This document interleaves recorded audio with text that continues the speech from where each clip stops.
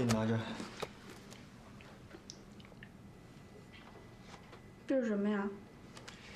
这是我帮你办的副卡，以后跟风月他们出去就用这个。不用了，我们不缺什么。别逞强，风月的消费能力我不是不知道。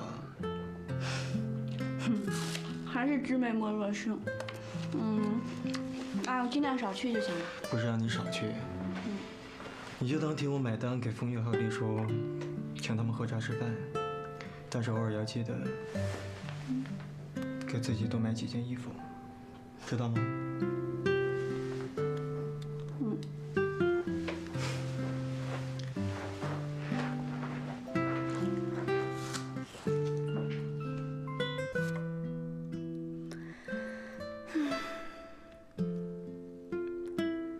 送我金卡，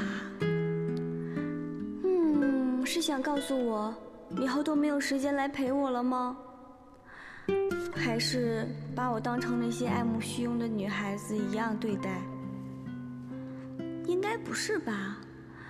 应该是怕我在风月和丽叔面前丢脸，所以他才会拿卡来保护我的自尊吧。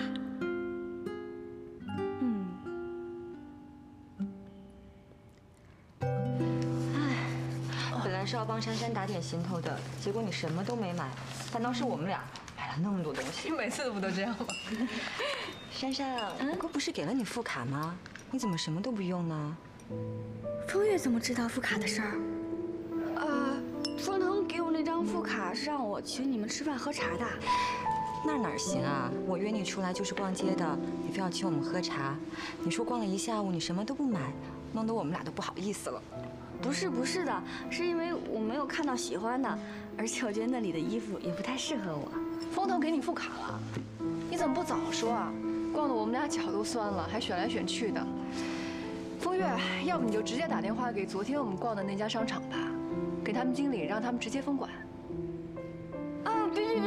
别，不用那么麻烦的，那里的衣服太贵了，我买不起。又没有让你花钱，风腾对你这么大方，你就接受他的好意嘛。哎呀，我就说了，他给我那张副卡是让我请你们吃饭喝茶的，我才不用他的钱买衣服呢。哎，你们一会儿想吃什么随便选，我请客。那好吧，那买东西的事儿我们就待会儿再说，我们先想想吃什么。好啊，你们想吃什么呀？泰国菜、韩国菜。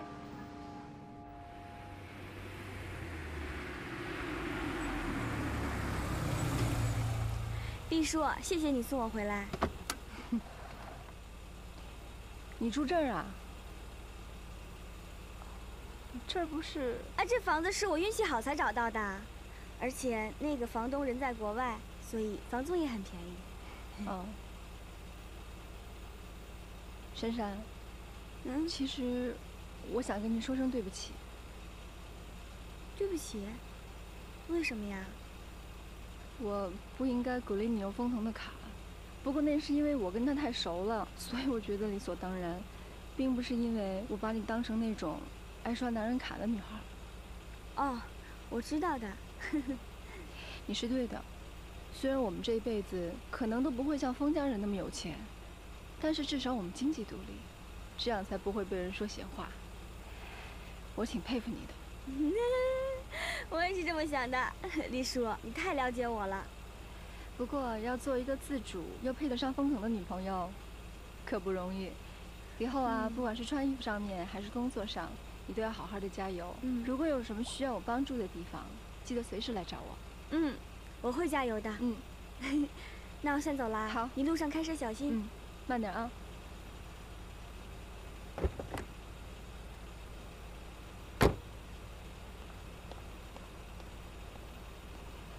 拜拜。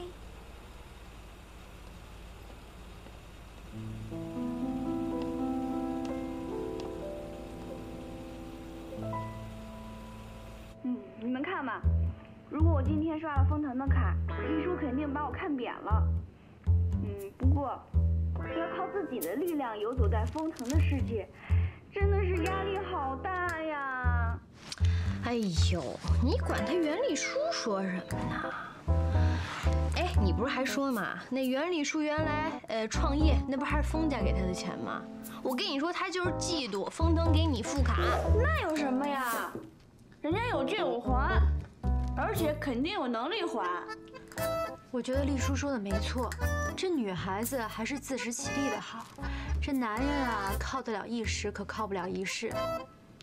不过我倒挺奇怪的，这袁丽叔怎么会突然开口说要帮你呢？我总觉得他对封腾的感觉非比寻常。我跟你说啊，他就是客气两句，你还信他的话？而且我跟你说啊，封腾他要的不是你的努力啊，他要的是你享受他的成功。所以说他给你副卡就是一种成功的展示，你就接受他的美意不就完了吗？真累。哎，说到美意，你什么时候回来呀？月底吧。哦，我跟程浩一块儿回去。你们又在一起了？哎呀，这个说来话长了。总之我跟程浩打算再努力一把。哦。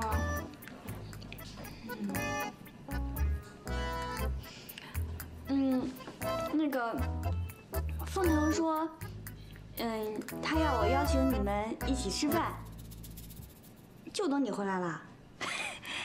真的假的？吃饭？好啊。哎，他什么意思啊？他是不是想见见他女朋友的姐妹们？应该是吧。封腾还说要你们顺便也把男朋友都带来。真的假的？哎，那我带杜凡去行吗？哎，那他肯定特别巴结我。那我问程浩吧。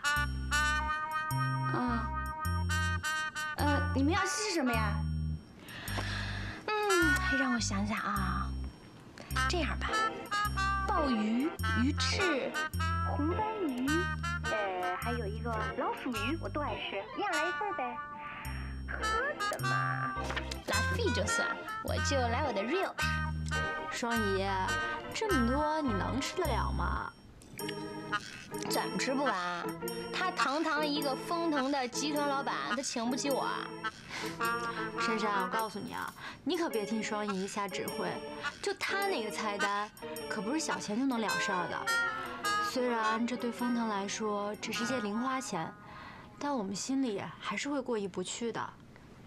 这样吧，咱们就到你公寓那儿随便吃一点就行了。你觉得怎么样？哎，柳柳，你怎么这么没劲呢？人家封腾好不容易请我们吃饭，你要给足人家面子，知道吗？这你就得问我这个爱情专家了。男人请他的姐妹们，就一定是要展示他的面子，懂吗？所以你要给足人家面子 ，OK？ 陆双姨，就你碗里最多。哎，来，珊珊。是这样。哎，我听着呢。哎，你快点说，继续说，到底吃什么？还要吃什么？